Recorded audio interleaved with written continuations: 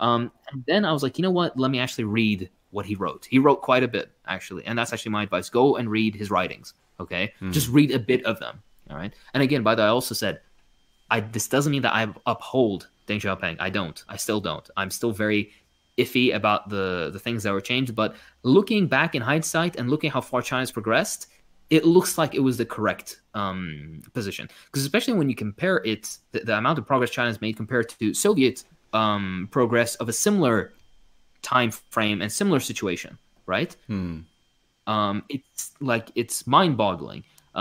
This is why. So I went and I read his work, and I saw that he wasn't the caricature. First of all, again, I'm not trying to defend Deng Xiaoping, but just so people are familiar with his credentials.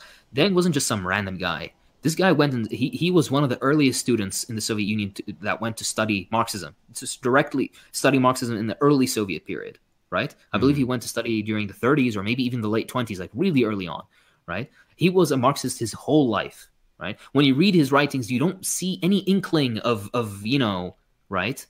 You don't see when you read them and you realize there's so much more nuance that's going on. And this was his position. Really, I'm just going to distill it to the most basic thing. His position was like, yes, Mao did a lot of good things. The Mao era policies of industrialization have built a massive industrial base for China. But this is the issue. We are isolated because of the Sino-Soviet split. We're isolated from our ideological comrades. Even though there's differences between them, but they're isolated from them. Soviet Union was actually sanctioning parts of sanctioned China. That even there's some border disputes that even caused the death of skirmishes that would cause the death of either Soviet soldiers or Chinese soldiers. Like, this shit is insane, right? But this happened, right? So they're not only are they isolated from that, but they're also isolated from the West and the global market completely. So not only can they not get aid from their socialist fraternal, the socialist brotherhood, they can't actually get help from them. Not only production whatsoever into the global market. And yes, China's big, and yes, China has lots of resources, but basically what this will cause is a stillborn China. There is no room left to develop, really. It's gonna slow until it fucking crumbles into the ground. We need something new. That's essentially what his idea was.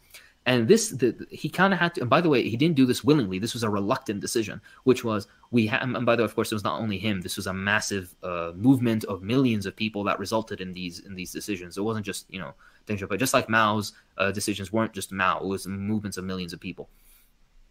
But yeah, what ended up, the course that was taken, which was, by the way, still reluctant, was we need to open up a market. Not only that, but we need to invite investment. We need investment in China because we're not getting it from anywhere else, and we cannot do this.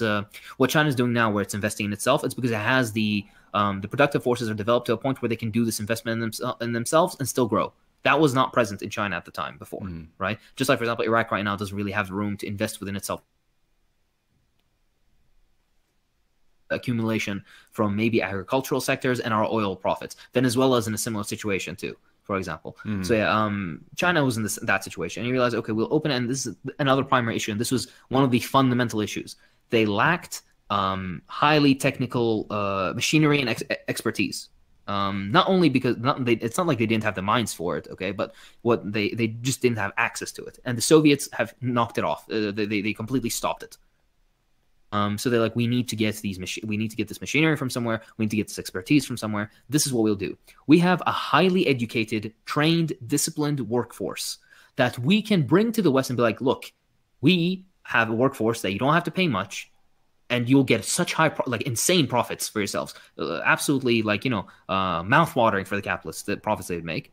But in return, we want capital investment, we want hard currency, and we want heavy industry, not heavy industry, excuse me, this technical expertise and machinery and whatnot that they didn't have and didn't have the capacity to produce at the time. And they brought it.